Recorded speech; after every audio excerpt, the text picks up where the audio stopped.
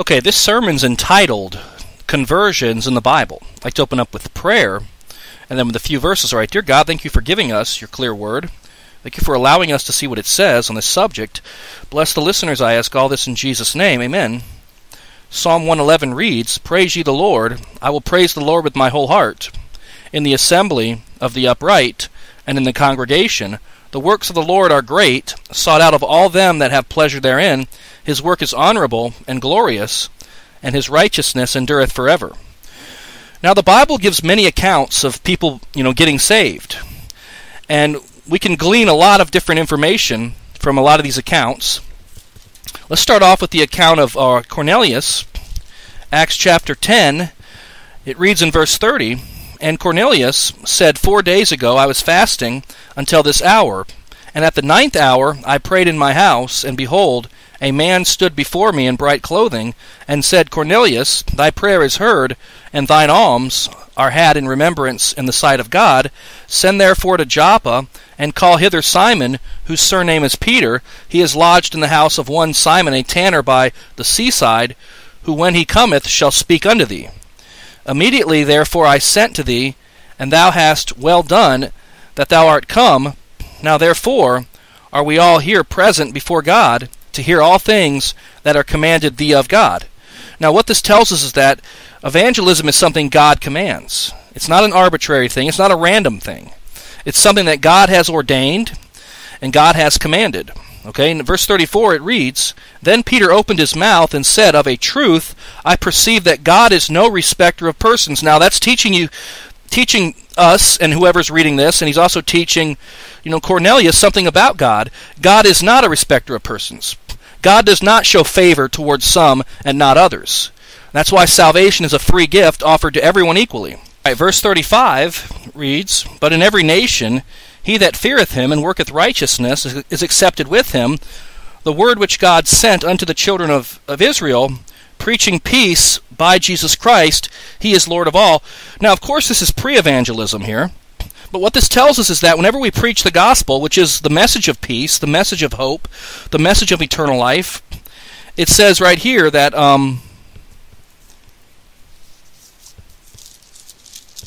that God, or Jesus Christ, is with us. It says, preaching peace by Jesus Christ, he is Lord of all. So it's not something that people are doing on their own, by themselves.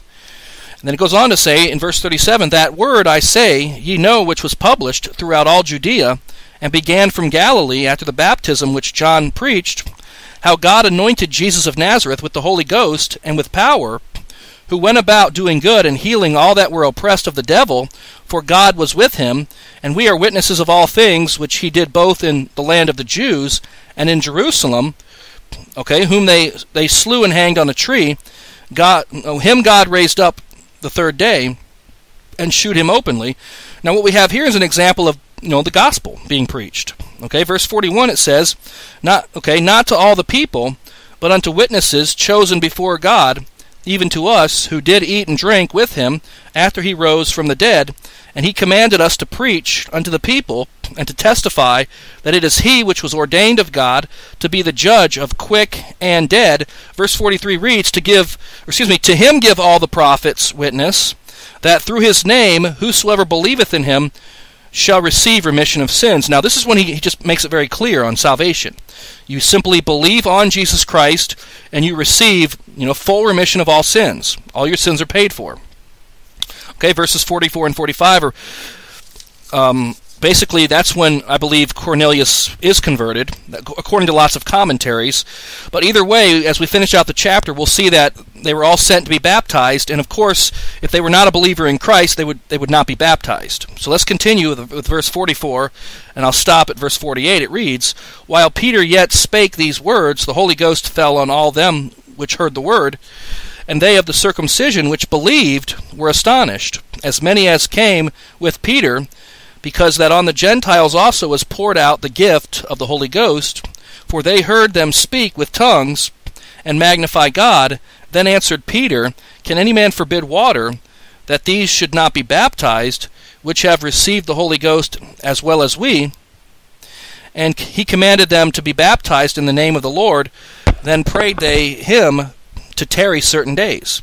So in verse 45 it says they believed.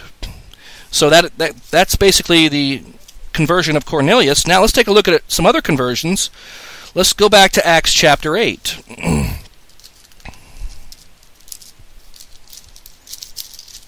Acts chapter 8, and look at verse 22. This is the conversion of the Ethiopian eunuch. It reads, we'll start off with verse 22, and then we'll stop at verse 37. It reads, Repent therefore of this thy wickedness, and pray God, if perhaps the thought of thine heart may be forgiven thee. For I perceive that thou art in the gall of bitterness, and in the bond of iniquity. Then answered Simon, and said, Pray ye to the Lord for me, that none of these things which ye have spoken come upon me. And they, when they had testified and preached the word of the Lord, returned to Jerusalem, and preached the gospel in many villages of the Samaritans. And the angel of the Lord spake unto Philip, saying, Arise, and go toward the south unto the way that goeth down from Jerusalem unto Gaza, which is desert. And he arose and went, and behold, a man of Ethiopia, an eunuch of great authority under Candace, queen of of the Ethiopians, who had the charge of all her treasure, and had come to Jerusalem for to worship, was returning and sitting in his chariot, and read Isaiah the prophet. Now this is referring to reading the book of Isaiah. In verse 29 it reads, Then the Spirit said unto Philip, Go near and join thyself to this chariot. And Philip ran thither to him, and heard him read the prophet Isaiah, and said, Understandest thou what thou readest? And he said, How can I, except some man should guide me? And he desired Philip that he would come up and sit with him. The place of the scripture which he read was this, He was led as a sheep to the slaughter, and like a lamb dumb before his shearer, so opened he not his mouth. And that, of course, is Isaiah chapter 53, verses 7 and 8. Okay, verse 33, In his humiliation his judgment was taken away, and who shall declare his generation? For his life is taken from the earth. It's talking about Jesus Christ. He gave his life for us. That's what it's referring to. And verse 34 says, And the eunuch answered Philip, and said, I pray thee, of whom speaketh the prophet this, of himself, or of some other man? Then Philip opened his mouth, and began at the same scripture, and preached unto him Jesus. So then that's where Philip was explaining the gospel. Okay, verse 36, And as they went on their way, they came unto a certain water, and the eunuch said, See, here is water. What doeth hinder me to be baptized? Verse 37, And Philip said, If thou believest with all thine heart, thou mayest. And he answered and said, I believe that Jesus Christ is the Son of God. Now, obviously, baptism is not part of salvation, but you have to be saved before you get baptized, and that's why he explains you need to believe on Christ. And he says, I do believe that Jesus Christ is the Son of God. So that would be his conversion. Now, let's take a look at the Apostle Paul. We could look at Acts chapter 9, but we can also see another version of this in Acts chapter 22. Let's go ahead and look at Acts chapter 22. It starts off in verse 1. It says, Men, brethren, and fathers, hear ye my defense, which I make now unto you. And when they heard that he spake in the Hebrew tongue to them, they kept the more silence. And he saith, I am verily a man, which am a Jew, born in Tarsus, a city in Cilicia, yet brought up in this day at the feet of Gamaliel, and taught according to the perfect manner of the law of the fathers, and was zealous toward God, as ye all are this day. Now, what this tells us is that the Apostle Paul was already zealous, so called. He was what you would call religious. But it does not mean he was saved at this point. See, religion cannot save. You can try to adhere to all these laws. You could try to, obey the 10 Commandments all you want, and it's not going to save you. So what we see here is an example of somebody religious getting saved. Let's start back up in verse 4. It says, And I persecuted this way unto the death, binding and delivering into prisons both men and women, and also the high priest doeth bear me witness, and all the estate of the elders. from whom also I received letters unto the brethren, and went to Damascus to bring them which were there bound unto Jerusalem for to be punished. And it came to pass, that as I made my journey, and was come nigh unto Damascus about noon, suddenly there shone from heaven a great light round about me, and I fell unto the ground, and heard a voice saying unto me, Saul, Saul, why persecutest thou me? And I answered, Who art thou, Lord? And he said unto me, I am Jesus of Nazareth, whom thou persecutest. And they that were with me saw indeed the light, and were afraid, but they heard not the voice of him that spake to me. And I said, What shall I do, Lord? And the Lord said unto me, Arise, and go into Damascus, and there it shall be told thee of all things which are appointed for thee to do. Okay, verse 11, And when I could not see for the glory of that light, being led by the hand of them that were with me, I came into Damascus, and one Ananias, a devout man according to the law, having a good report of all the Jews which dwelt there. Now pause for a second. Pretty much in every one of these accounts, there's always some messenger involved. This tells us that God needs to send people out to preach the gospel. We've seen it so far in both accounts. So that's why this is so important. That's why soul winning is so important. Let's continue with verse, I believe we're at verse 13. Came unto me and stood and said unto me, Brother Saul, receive thy sight. And the same hour I looked up upon him, and he said, The God of our fathers hath chosen thee, that thou shouldest know his will, and see that just one, and shouldest hear the voice of his mouth, for thou shalt be his witness unto all men of what thou hast seen and heard. And now why tarriest thou? Arise and be baptized, and wash away thy sins, calling on the name of the Lord. Now, this is when the conversion took place. Obviously, you had to believe on Jesus Christ to call upon him. Okay? And that's when he got his sins washed away, and that is synonymous to salvation. So now let's take a look at the account of the Philippian jailer.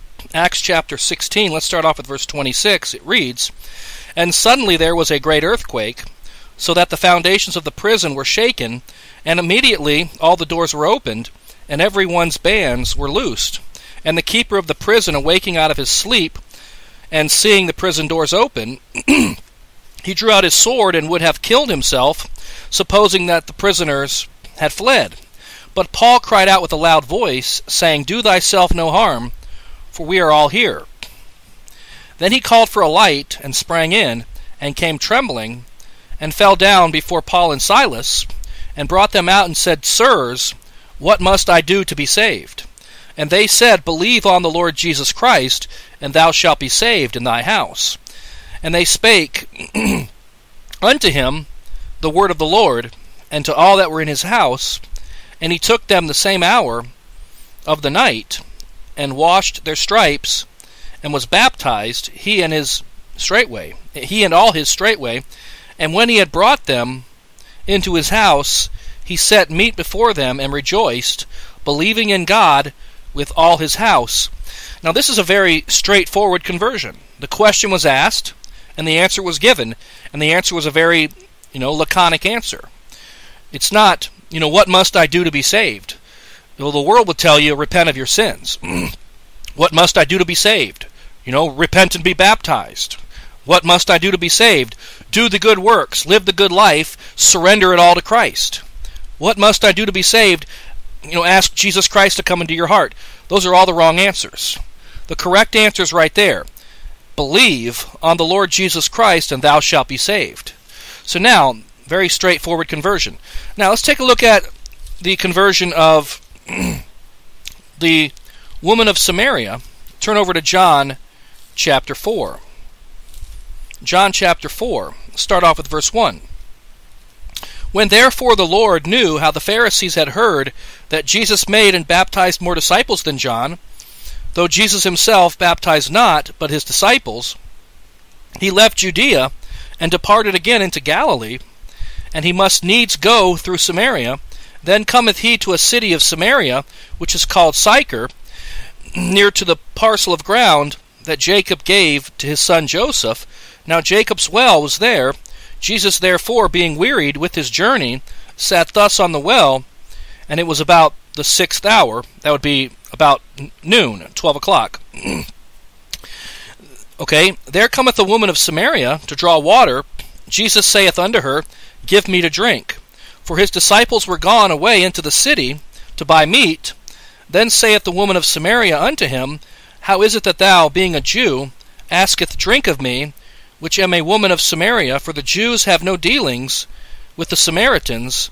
Jesus answered and said unto her, If thou knewest the gift of God, and who it is that saith to thee, Give me to drink, thou wouldest have asked of him, and he would have given thee living water. Now, this was the perfect opportunity to evangelize, and he actually made it as clear as he could make it. He's explaining that when people are lost, they are thirsty for salvation. He's also explaining that it's a gift. It's the gift of God. And then he's explaining that it's one singular drink of this water, and you'll be saved forever. You'll have living water. And then it goes on again with the concept of God giving, the gift. So he's explaining salvation very clearly in this verse. Verse 11, The woman saith unto her, Thou hast nothing to draw with, and the well is deep. From whence then hast thou that living water?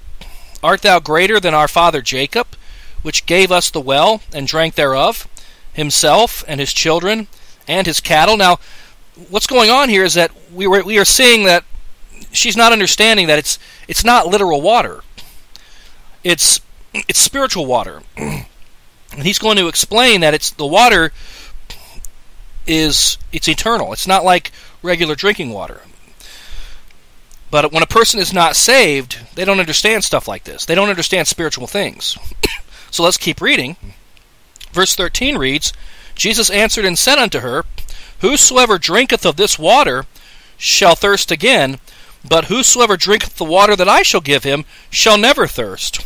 But the water that I shall give him shall be in him a well of water, springing up into everlasting life. The woman saith unto him, Sir, give me this water, that I thirst not, neither come hither to draw.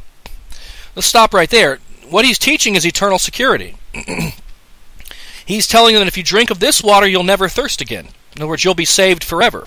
Well, let's go ahead and skip ahead to where the actual conversion took place, and in this case, the conversion was multiple. Lots of Samaritans got saved here. Verse 39 reads, And many of the Samaritans of that city believed on him for the saying of the woman, which testified, He told me all that ever I did.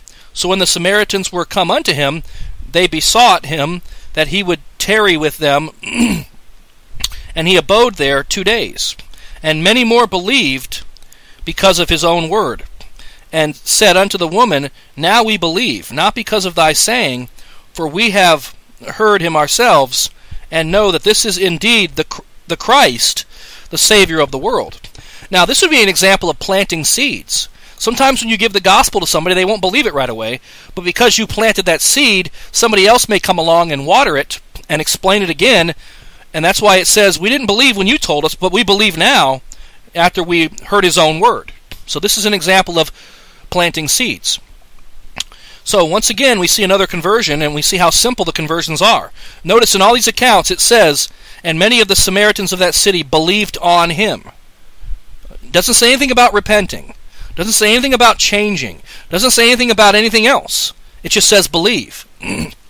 Now, let's take a look at Nicodemus. And this is an interesting story as well, where Jesus Christ is evangelizing. And the reason I'm preaching this sermon is to give people the biblical understanding of evangelism and conversions, because the best way to understand it is to see exactly how it was done in the Bible. How did Jesus Christ evangelize? How did Paul and Silas evangelize? How did all the characters evangelize? Well, they had lots of different ways. And a lot of these different stories, the reason why they differ is because each story is giving another facet about salvation. In one sense, we see where it talks about the remission of sins. In another sense, we see where it talks about calling upon the name of the Lord. Then we see the reception of the gift of life. And now we see the concept of being born again. So each one of these stories is telling us something else about salvation. John chapter 3, verse 1, There was a man of the Pharisees named Nicodemus, a ruler of the Jews. The same came to Jesus by night, and said unto him, Rabbi, we know that thou art a teacher, come from God, for no man can do these miracles that thou doest, except God be with him.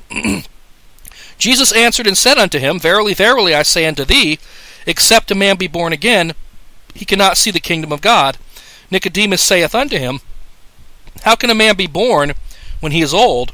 Can he enter into the second time into his mother's womb, and be born?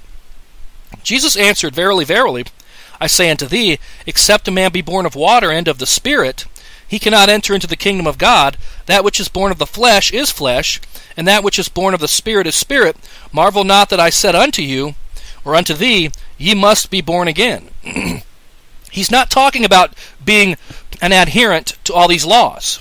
He's not talking about being religious. He's not talking about being pharisaical or being a religious leader. He's not talking about doing works. He says you must be born again. And he's letting people know, letting Nicodemus know this is important. Everyone must be born again if they want to go to heaven. But see, he's going to explain the gospel here, and then he's going to tell us how do we get born again. He makes it very clear. Let's keep reading. The wind bloweth where it listeth, and thou hearest the sound thereof, but canst not tell whence it cometh, and whither it goeth. So is every one that is born of the Spirit. Nicodemus answered and said unto him, How can these things be? Jesus answered and said unto him, Art thou a master of Israel, and knowest not these things?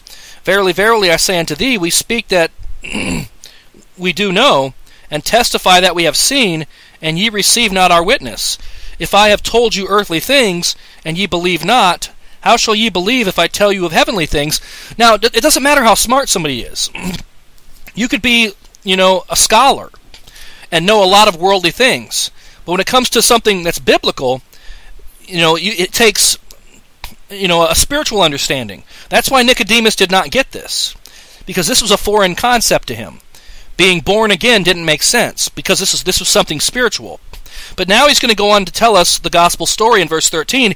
He's basically likening this, or making a verisimilitude out of the story that took place in the book of Numbers, when people were getting snake bitten. So let's continue with verse 13. It says, And no man hath ascended up to heaven, but he that came down from heaven, even the Son of Man which is in heaven. Now, what he's explaining there is the fact that he's the only way. No one else has come down from heaven, and no one else is going to ascend back into heaven. He's the only one. Now, verse 14 is where he explains the gospel. It says, And as Moses lifted up the serpent in the wilderness, even so must the Son of Man be lifted up. That's a picture of him being put on the cross and then lifted up so that everyone can see, that he died on the cross. Then it goes on to say in verse 15 and 16, he tells Nicodemus twice how to be born again. It says that whosoever believeth in him should not perish, but have eternal life. For God so loved the world that he gave his only begotten Son, that whosoever believeth in him should not perish, but have everlasting life. What he's saying is that if you believe on Jesus Christ, you will be born again, and being born again results in having everlasting life that never ends at the moment you're born again. And it's by simply believing on Christ. He doesn't just put the picture out there and say, well, you must be born again. Or he put the concept out there. He puts it out there and then explains, just believe, just like we've seen in all these other accounts of giving the gospel. Believe on him, and then you're saved. So that's another example of evangelism coming straight out of the Bible. Now let's turn over to John chapter 11 and look at one more account. And the reason why this is so important is because a lot of people ask themselves, or they ask their pastor, or they ask some other Christian, how do we evangelize? Well, the best way to do it is how Jesus did it. What words did he use? How did he explain it? And we see lots of examples. One more example would be John chapter 11. Let's look at the story of Lazarus. It says in verse 11, These things said he, and after that he saith unto them, Our friend Lazarus sleepeth, but I go, that I may awake him out of sleep. Then said his disciples, Lord, if he sleep, he shall do well. Howbeit Jesus spake of his death, but they thought that he had spoken of taking of rest and sleep. Now, once again, it's a spiritual matter. It's not to be taken literally. Verse 14, Then said Jesus unto them, Plainly, Lazarus is dead, and I am glad for your sakes that I was not there, so the intent ye may believe. Nevertheless, let us go unto him. Then said Thomas, which is called Didymus, unto his fellow disciples, Let us also go, that we may die with him. Then when Jesus came, he found that he had lain in the grave 4 days already. Now Bethany was nigh unto Jerusalem, about 15 furlongs off, and many of the Jews came to Martha and Mary to comfort them concerning their brother. Then Martha, as soon as she heard that Jesus was coming, went and met him, but Mary sat still in the house. Then said Martha unto Jesus, Lord, if thou hast been there, my brother had not died. But I know that even now whatsoever thou wilt ask of God, God will give it thee. Jesus saith unto her, Thy brother shall rise again.